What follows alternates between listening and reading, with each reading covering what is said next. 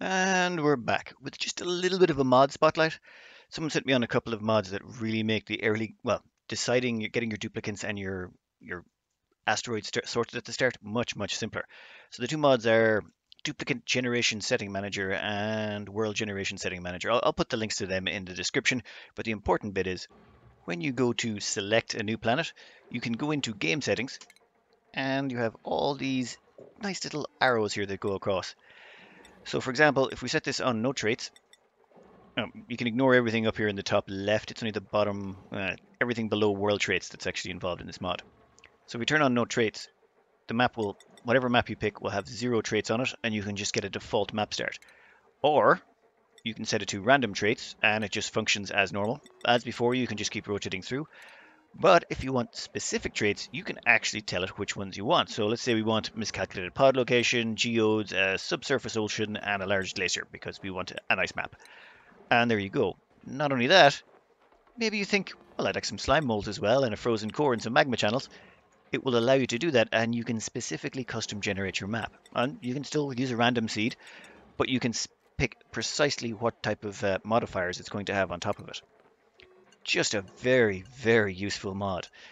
The only downside of it is you can't really choose precisely, you can't say list off a bunch of them that you want as random and then random, say volcanoes, glaciers, subsurface ocean, and slime molds, and then have maps that have a random amount of those in it. So you really do have to pick specifically, but by and large you can pick exactly what type of map you're looking for, and it cuts out all that nasty re-rolling.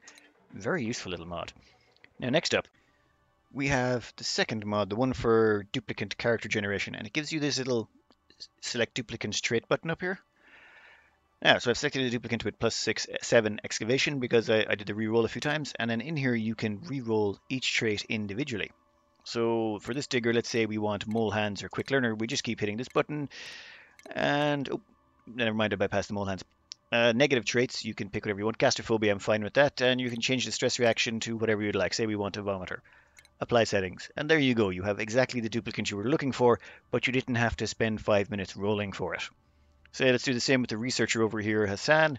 We'll just hit this. We want a positive trait of quick learner because we want a really good science dupe. Small bladder, no thank you. I think bottom of stomach, no. And biohazardous, yeah, I'm okay with that. Binge eater, no thank you. Destructive, vomiter, yeah, we'll go with vomiter. That's fine by me. Wait, no, that's 2 vomiters. Let's get something. Ugly crier, yeah, that's better. And there you go. You've got your researcher with all the stats they want. Far less re-rolling involved. Now, I don't know about you, but I usually spend about 10 minutes rolling for the exact duplicants I'm looking for. This saves me so much time and hassle. When you actually start the game, though, this mod won't affect anything that comes out of your portal. As far as I can tell, I spun it up for 3 cycles to get a portal picks, and the portal picks don't have this option. I prefer it that way. I just want this to help me with my early rolls and just save me time there. In the actual center of the game, when you're actually playing and duplicants are coming out of your portal, it will be completely random and that will not be affected at all. Anyway, they're just 2 mods that were sent on to me that I thought were just so handy for setting up your maps. Both of these mods were created by ONY here, so you can just go into the links in the bottom and all you have to do is hit subscribe. The mods will get added to your game. If you don't know how to activate mods, just go into mods when you go into your system and you'll be able to figure it out pretty quickly. It's just tick the arrows you want for the mods you want activated. Anyway, thanks very much to Ani for sending those on to me. They're going to be so handy generating maps in future. I hope you find these mods as useful as I did, and good luck.